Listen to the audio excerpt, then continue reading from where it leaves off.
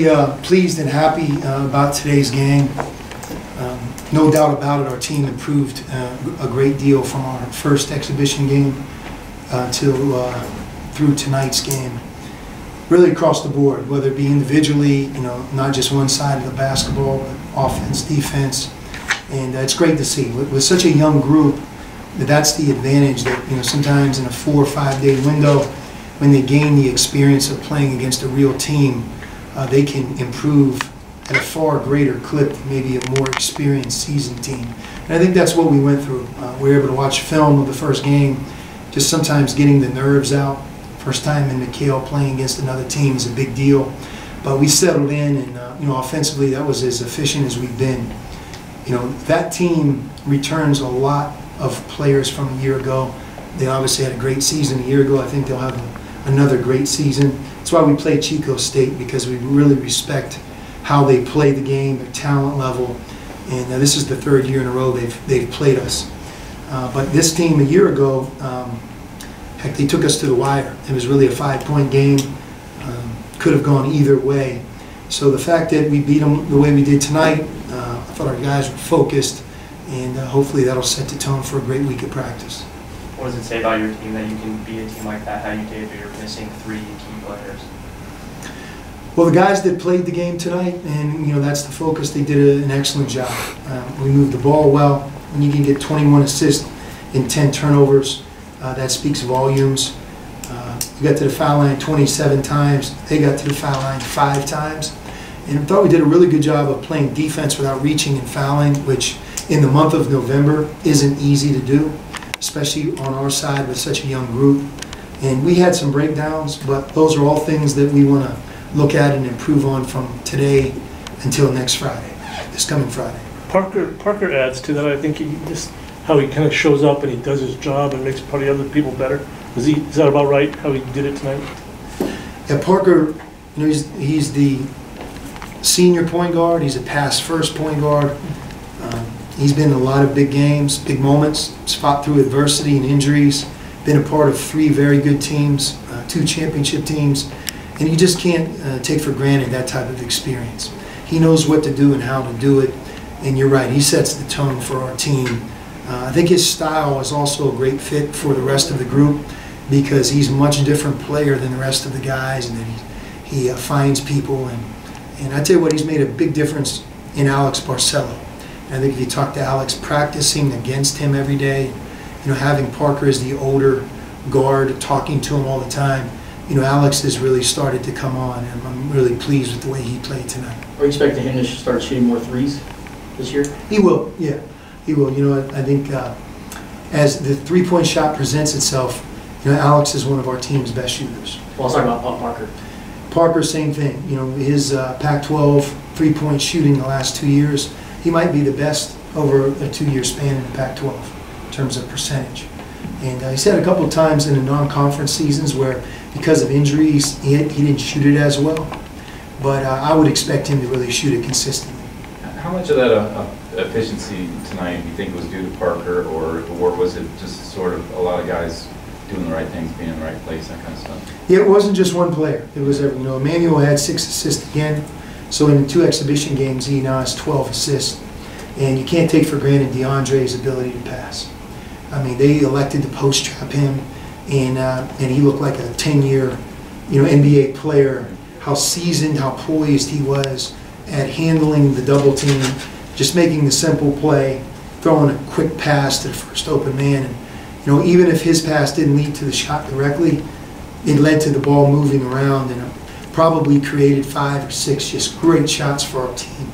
But for someone at the beginning of his freshman year, usually post trapping and double teams, they can be a problem. But just watching his mind, and I've said it time and time again about him, it's his intelligence that sets him apart more than anything, in my opinion. He's got great ability, but he knows what he's doing out there, and he makes his teammates better. How much of the defensive rotations would you say he's gotten figured out in your system?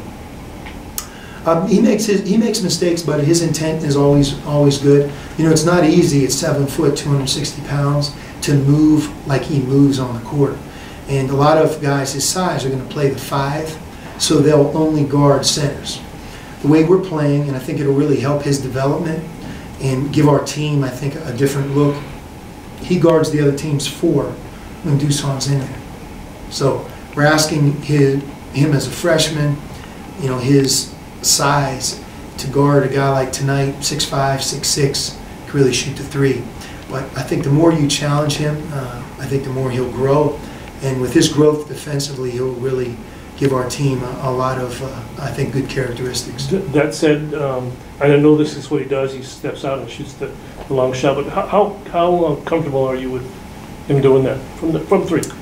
He's a very good three-point shooter. He's also a very good free throw shooter. And you know, we watch it every day. So you know, what he does in games is pretty much what you see on a daily basis, how he goes about things. And but he's again, he's a very good player. That speaks for itself. He's a very good teammate. He's a very hard worker. He's bright. He's smart. And for somebody as talented as he is, it's really fun to watch him play the game and be as intelligent of a player as he is. And you know, that becomes contagious too. When that guy makes the right play and is unselfish, it's difficult for anyone else to deviate. And I thought Alonzo had a great game tonight. He was efficient, got off to a really good start, took what the defense gave, and you know, I think those 2 guys, you know, they combined for 43 points. On DeAndre's 3, what did you see out there where it kind of looked like he yelled something out there and then a quick, you know, pick and pop and he hits the 3? Were you just seeing something that you wanted to call that specific thing for him? You know, it's a good shot for our team to allow him to do that because it puts a lot of pressure on the defense. You know, you have to deal with him everywhere, not just around the basket, but on the perimeter. Like I said, he's efficient. He's not going to take bad shots. So if you give him a drive, he'll take the drive. If he doesn't have a good shot, he'll move the ball. You said besides the post trap, they threw out a fair amount of zone defense at you too. What was your impression on that? How you guys handled that? Thought we really handled the zone well. You know, I've told you that we've spent a lot of time this summer and in the fall at being organized and trying to give our team more confidence and you know, more efficiency, put players in the right positions, make sure that ball is able to move. And but I'm glad. That's what we love about playing Chico State, to give you different looks. And it was good for our guys to get tested there and play against the zone. Did you know they would? Or I don't know. I know in scrimmages sometimes you'll talk to their coaches, hey, you guys can do that. But does that ever happen? I mean, did Chico know that you kind of want to see that? We want them to play their style so they can develop. And we're going to play our style as well. Do you anticipate Alonzo having a big year this year? I mean, he's Alonzo, but something that he's ready for? Yeah, no doubt. He's put in a lot of work. You know, some of this is just health.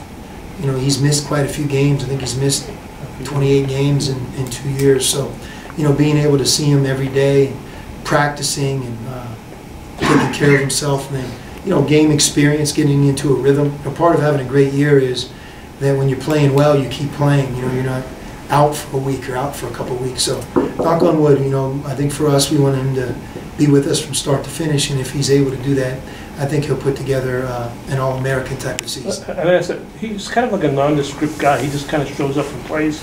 Just doesn't, you know, not a showboat kind of guy. Just it's hard to see him going crazy with stuff he just plays, right? I could be wrong. It's hard to see he's got that big game in him. No, you know, he's a creature of habit in that he puts in a ton of work. You know, I haven't been around a young player that loves the gym, loves working on his game, you know, come back at night in the summertime. I mean, he's just relentless in his work. And usually those guys win out. You know, their skill level, free throw percentage, shooting percentage, and efficiency grows. And I think that's the biggest thing with Alonzo. It's almost like a staircase where he came in, he was at this level, and maybe in his second year he got to here. I think that he's going to be the best that he's been because he's smarter and he's put in a ton of work.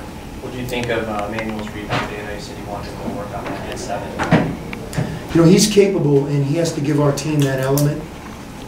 You know, without Raleigh, we don't really have that big, small forward that we've had. And, you know, Emmanuel could do a lot of different things, but, you know, anytime he gets a defensive rebound, he can push it, and he makes good decisions.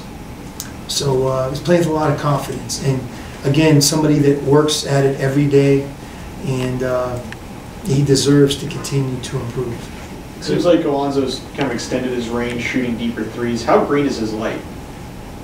Well, we want him to take good shots because we have 4 other good players on the court. So it just makes no sense for any of our guys to not take a good shot. But a good shot for him, no doubt. He has a lot of confidence in himself, as he should, but we all have a lot of confidence in him. So, if he's open, he's going to let it go. I don't think he's going to have to look over and worry about it. He's going to shoot it anyway. So, very green? Yeah. Okay.